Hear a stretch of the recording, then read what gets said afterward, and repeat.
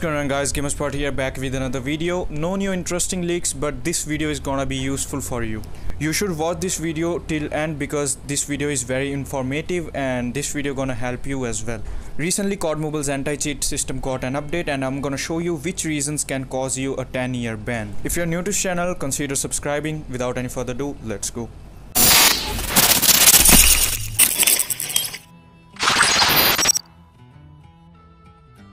So this is the official notice by COD Mobile Korean version related to information on sanction against illegal program users. And this is not fake, guys. Actually this is from COD Mobile Korean version website and it's translated from Korean language.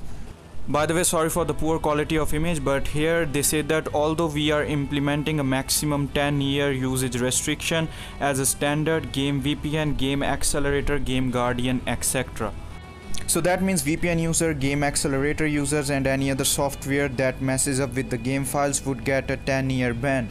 And another thing is creating multiple ID on a short amount of time from the same device will also cause ban.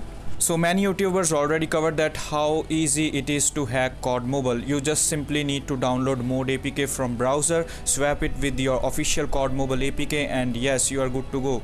You just hacked your COD Mobile game. It's just that easy. So what players do is they create a new account for using the hacks, and when they got banned they create another guest account to use that hack, and they just repeat this process to help their teammates for leaderboard grinding. So if you create multiple IDs in your game from the same device, you're gonna get a ban of 10 years. Another thing is that players are using VPN for multiplayer advantage, and what it does is it acts as a soft hack. For an example, if you use VPN and play game, it would be really difficult for enemy to connect their shots. So you get good advantage for using VPN in game, but yes, that gonna cause you a ban of 10 years as well.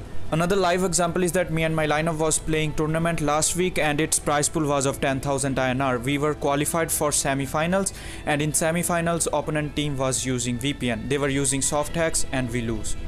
That's really pathetic, and these are the updated terms and conditions of ban, so don't use this. And here are some more reasons that can cause you ban. Have a look.